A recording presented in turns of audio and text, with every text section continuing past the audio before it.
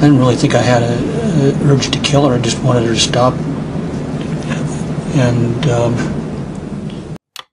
in this video, we are going to watch a segment about Gary Ridgway, more famously known as the Green River Killer. Ridgway was one of the most prolific serial killers in the United States, with 49 confirmed murders. This number may be higher, as Ridgway eventually confessed to 71 murders. During the 80s and 90s, the U.S. was gripped by a shocking string of deaths centered in the state of Washington. Women and girls as young as 14 were disappearing. Their strangled bodies would later be discovered, often in the area of the Green River. Anxiety and fear ran high, and the question on everyone's mind was, who could do this and why? What did you want to do to her? what did I want to do with her? Just to have her stop and But how would you do it? What did you think in your head about how you would do it? That's what we're trying to get at. When did you first think about treating your mom violently to get what you wanted her to do?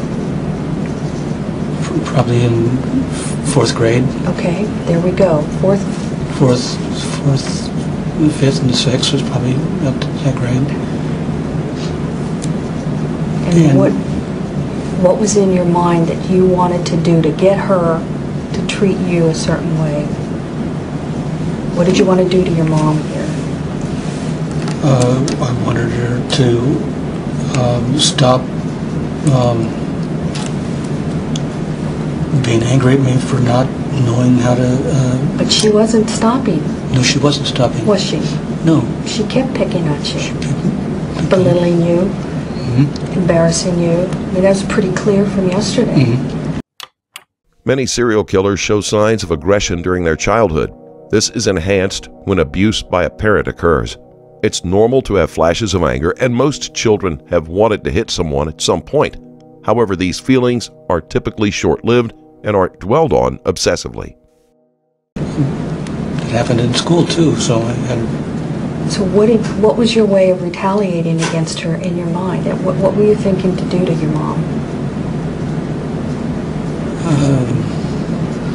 I don't know if I was thinking of hurting her. I just wanted her to stop and let me alone.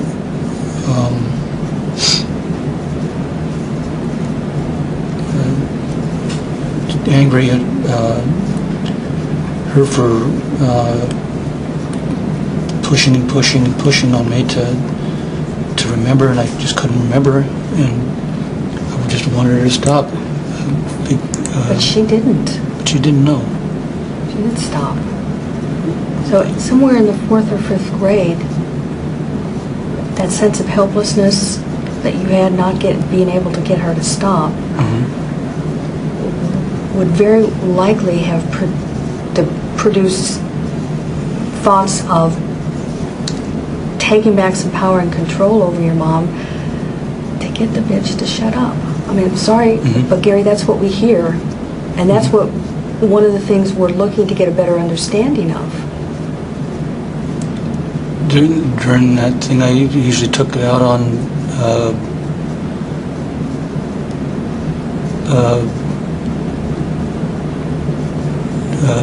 other things instead of hurting her.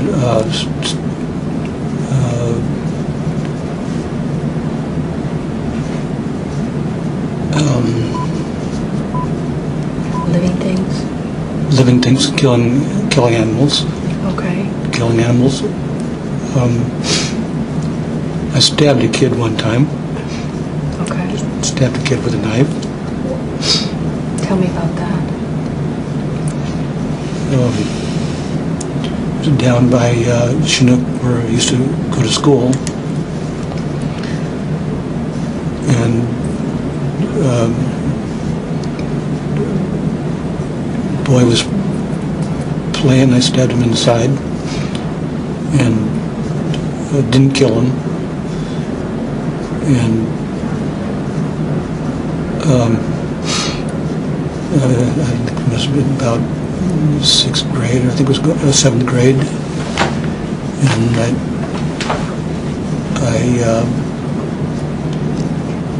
that was because at the same time I was, breaking out windows, throwing rocks at windows at school. Not interested in that. But that's what I took my aggression on. I couldn't take it on my mom. I had to take it on my animals and How many the animals kids. did you kill? I killed a lot of birds, but one cat suffocated in an ice chest, and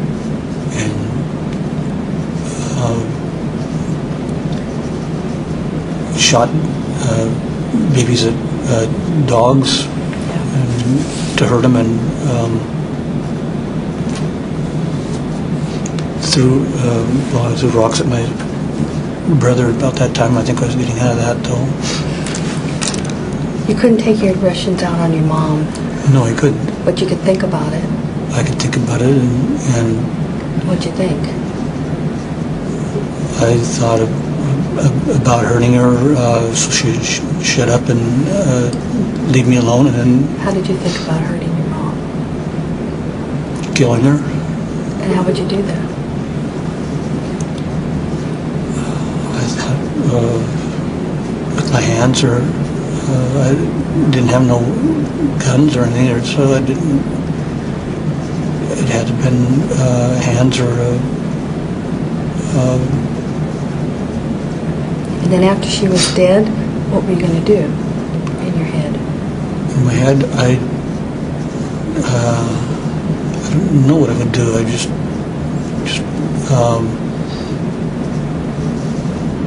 wanted her to stop. One time there, they were going to put me in a special school. I didn't want that. My dad and my mom were arguing about it all the time. And it was for retarded people, and I wasn't retarded, I don't think. So I was mad at them for wanting to put me away from other kids. And wanting to hurt her. And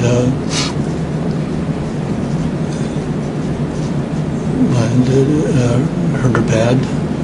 What does that mean? Hurt her bad. Help me to understand that. Just beat her up so she would leave me alone. And how would you do that in your head? My hands. Beat her up with my hands. Maybe use a knife. What would you do with the knife? I'd probably stab her with it. She was the big problem I had. I mean,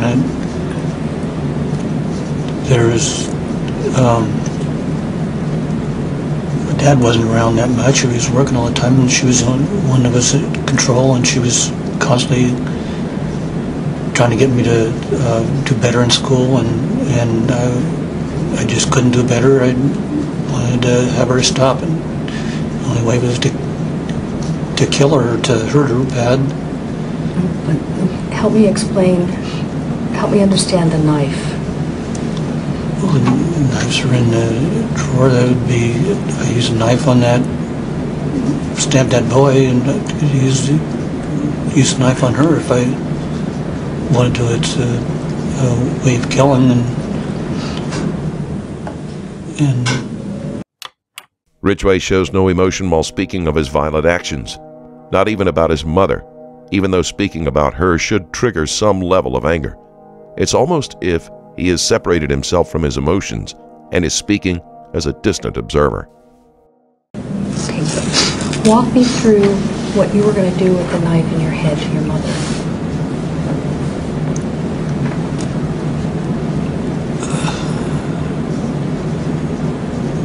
cut her throat so she wouldn't stop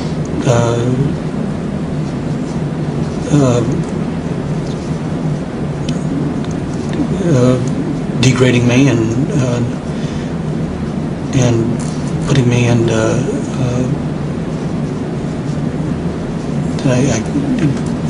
I couldn't remember things, and that was the only way I could think of hurting her to get her to stop. When did you think about having sex with your mother? When 14 or 15, I think. Tell me about that. It's about the same time frame. I'd see her out sunbathing, and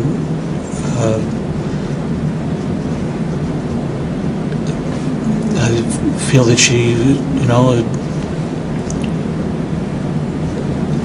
be good to have sex with, but she's my mother, and I never really. She's the only woman in my life, other than neighborhood girls. But I get fantasies of having sex with her, and wanting to, but being restricted on that part. Explain to me, fantasies and restricted on that part.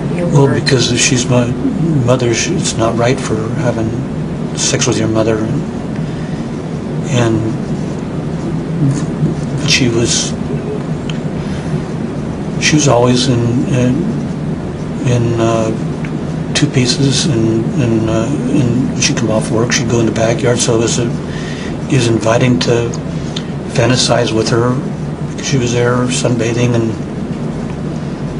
tan, and it was something that really intrigued me. It is possible that his sexual feelings towards his mother stemmed from a desire to dominate and humiliate her, since he saw her as a controlling figure. This, in his mind, would have shifted the power in their relationship. It's all women like this. They're different, and it roused me to. I get a hard on sometimes, and it was the only time I had an opposite sex. In class, everybody's clothed and stuff like that. This was a woman that was sometimes laying down with no bra on. I mean, you couldn't see anything but bare skin, and it was a turn on in a way, and I enjoyed looking out the window at her when she wasn't watching. Did your mom enjoy that? She didn't even know I was there. No, she was down just sunbathing, and then she'd turn over, and before she turned over, she always fastened her bra and turned over, and maybe a little bit up here to show, because she no tan marks. And I stared and looked out all the time. And had your fantasies? I had a fantasy, yes. Makes sense to me. Makes sense that you would have a fantasy. Need to have you tell me what that was. Just a fantasy of wanting to have sex, touch her, feel her body, have her show me how to have sex. Because mothers teach you a lot of things, It's just a fantasy. It's something she wouldn't do it, but it's. In your fantasy, what would your mom have you do to her? Have me do to her? My fantasy would be to explore, to find different things what a woman has, girls have that guys don't have. Show me how to have sex, good sex. What the woman wants, and feel every bit of her body to enjoy a woman and have sex with her. But at the same time in your life, and listen carefully to this, at the same time in your life, you also hate your mom for what she's doing to you. Yes. So how are those thoughts and fantasies colliding together? Because we know that happens. How are they colliding together in your head? And gliding together in my head when she was just laying down there, she was more of a sex object than a mother, and more of the fantasies of having sex with her and nothing of having to kill her. It was two different things. When she was always Dr. Jekyll and Hyde, when she's down there, she's a sex fantasy, sex object. When she's up there trying to get me to read, and she's the other side of something I hated. I loved the part of her being a sex object, but I didn't like the part of her being a mother and working with me, as trying to help me in reading, and I liked the sex part better than I liked the mother that was always trying to hurt, belittle me, and because I wasn't.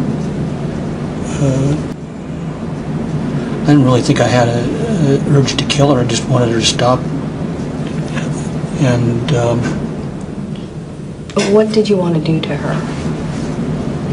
what did I want to do with her?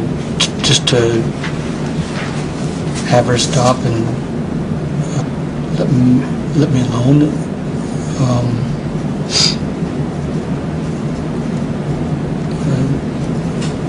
Angry at her for pushing on me to remember, and I just couldn't remember, and I just wanted her to stop. But she didn't. But she didn't know. She didn't stop. But how would you do it? What did you think in your head about how you would do it? That's what we're trying to get at. When did you first think about treating your mom violently to get what you wanted her to do? Probably in 4th grade. Okay, there we go. Fourth, the 5th and the 6th was probably up to that grade. And what was in your mind that you wanted to do to get her to treat you a certain way? What did you want to do to your mom here? I wanted her to stop being angry at me for not knowing how to... But she wasn't stopping. No, she wasn't stopping. Was she? No. She kept picking at you. Belittling you. Mm-hmm. Embarrassing you. I mean, that was pretty clear from yesterday. Mm-hmm. It happened in school, too, so I had... So what was your way of retaliating against her in your mind? What were you thinking to do to your mom? I don't know if I was thinking of hurting her. I just wanted her to stop. And Ridgway always responds the same way. He wanted his mother to stop and to leave him alone. In his mind, he was like an animal being pressed into a corner, and his only option was to strike out. While the height of Ridgway's killing spree occurred during the 80s and 90s, it is believed that he was responsible for deaths as late as 2001. On November 30, 2001, he was arrested for the murders of 4 women whose cases were linked to him through DNA profiling evidence. On December 18, 2003, King County Superior Court Judge Richard Jones sentenced Ridgway to 48 life sentences with no possibility of parole and 1 life sentence to be served consecutively. Tampering with evidence earned him an additional 10 years for each of the 48 victims, totaling 480 years on top of the consecutive life sentences.